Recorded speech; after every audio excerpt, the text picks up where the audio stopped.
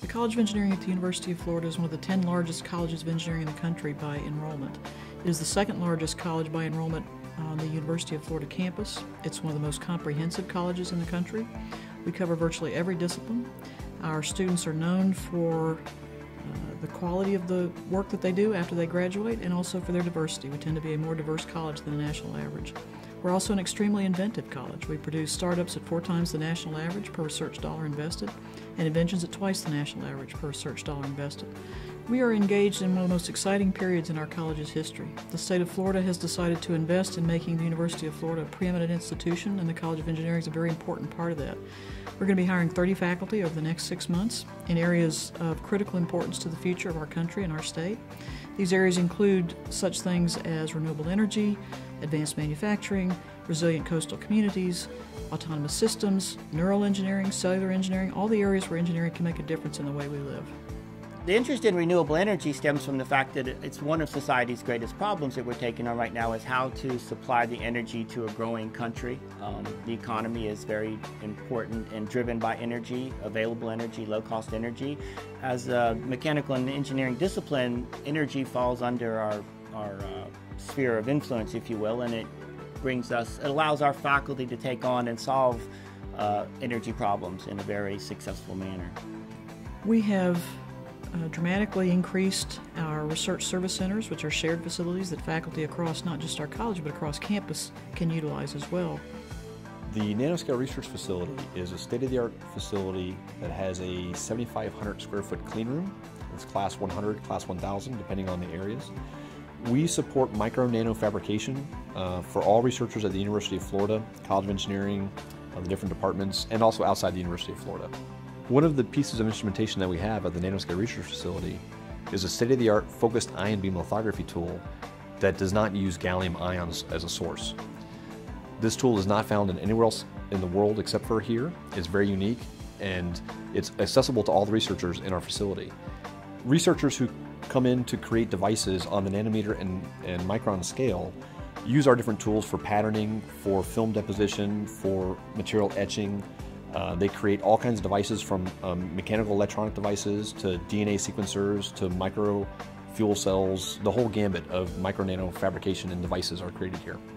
Saeed Moghaddam's research group at the University of Florida uses our facility, the patterning, lithography, the etching, and the deposition techniques to create micro heat exchangers and micro fuel cells for miniaturization for different applications. When we come to Saeed's research, he's working in the intersection of advanced manufacturing, advanced materials, mechanical engineering, heat and mass transport. He's taking that intersection of skills to really tackle these critical needs in renewable energy, to make processes more efficient.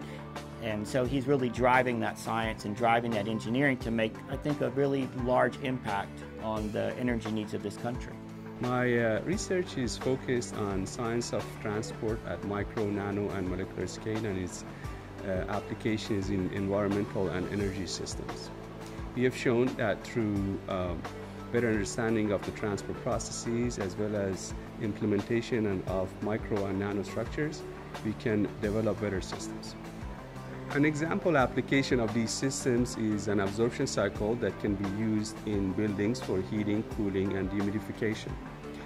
Slow transport processes in the existing systems, that is a 50 years old technology, results in increased size and cost. We have shown that using nanofibrous membranes, we can constrain the absorbent of the system, and using microstructures, we can mix the absorbent such that the absorption rate can be increased by 3 to 4 times over what can be achieved in the existing technology.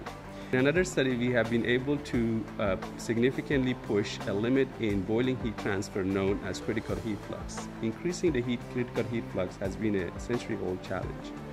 The critical heat flux happens when significant number of bubbles are generated as a result of phase change on a heat transfer surface that prevents rewetting of the surface. We have been able to show that if we properly implement hydrophobic and hydrophilic nanostructures and microstructures over the surface, we can scavenge the bubbles from the surface such that the surface can be readily rewetted. And our data shows that we can achieve performance an order of magnitude above what has been demonstrated over the past few decades.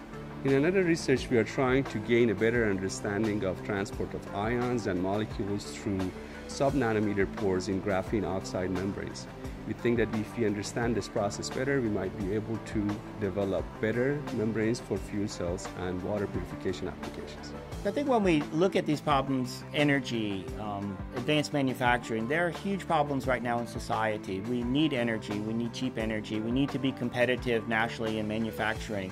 So these problems are of paramount importance to the United States, and they are natural problems in the area of mechanical engineering. So we are the discipline that's supposed to tackle those problems and take them on.